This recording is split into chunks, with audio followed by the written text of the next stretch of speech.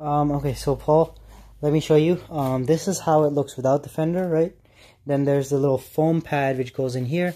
So let me show you in my door. In my door, when you open it, there's a little plastic trim. Once this focuses, you'll be able to see it. You can see it right there. Yeah, there's a plastic trim that goes in. That's where the plastic rivets are. It rivets into the fender. And then that's like right over here, just as a cover. And then there's a foam pad that goes in here. And that's the one that you'd seen over here, which you have both for this side. You have the foam pad and the plastic. But for the other side, you're missing both of them. And so that's why we were just going to use thermocol foam or something to fill in the foam pad area.